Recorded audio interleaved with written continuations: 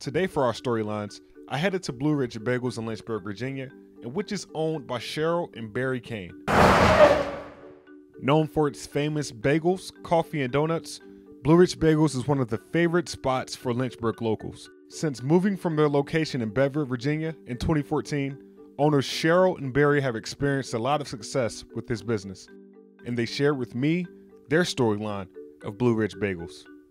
There was a Blue Ridge Bagels in Bedford. At the time I was working for the city of Lynchburg, and I had been there almost 10 years, and I needed to get out. They were selling the business, and so we decided to buy it, and we started going to church up there so we could influence people to, hey, come to church with us in Bedford, because we knew that if we said, hey, come to church with us in Lynchburg, they would never come. So in 2014, our landlord came to us and said he needed us to move. They wanted to open their own business to bring back their family restaurant. So we need to leave. So we're like, oh my goodness, what are we gonna do?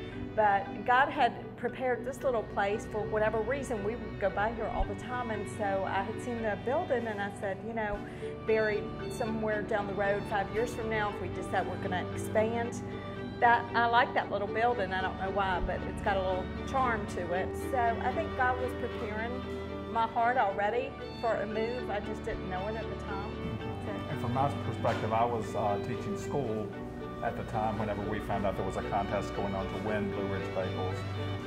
Once that fell through, then we decided to purchase it during my spring break. So I had the best spring break story that I bought a bagel shop during spring break where everyone else just went to Florida. I'd always said that someday I'd like to open a restaurant whenever I retire from teaching, and that was coming in 2014, which actually coincided with the time that we found out that we were going to have to move from our current location. So I'd given my notice to retire from teaching after 30 years.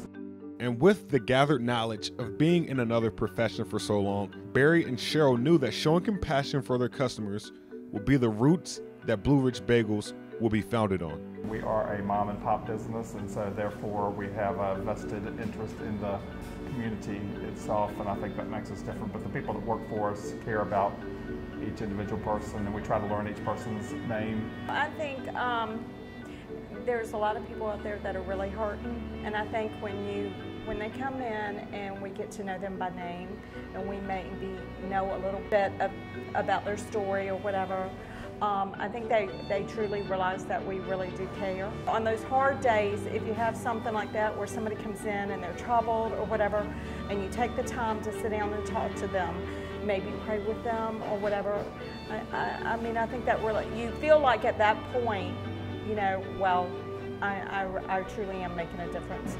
The process behind the plot to every story evolves over time, and which is what makes Blue Ridge Bagels so unique.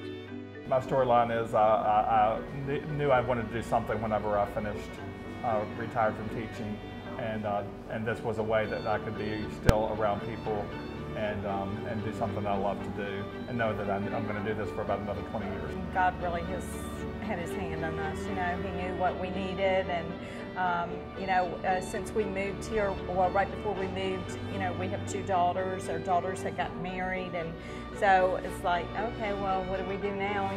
So it's kind of been a good thing for us, yeah. And we could not have done this at another point of our life. When we had young children, we could not have worked 70, 80, 90 hours a week, and so I think that's why it was holding off until this time. The doors didn't open for us until the time that we had the availability to do this too. So we used to think 40 hours was a lot of work. Yeah.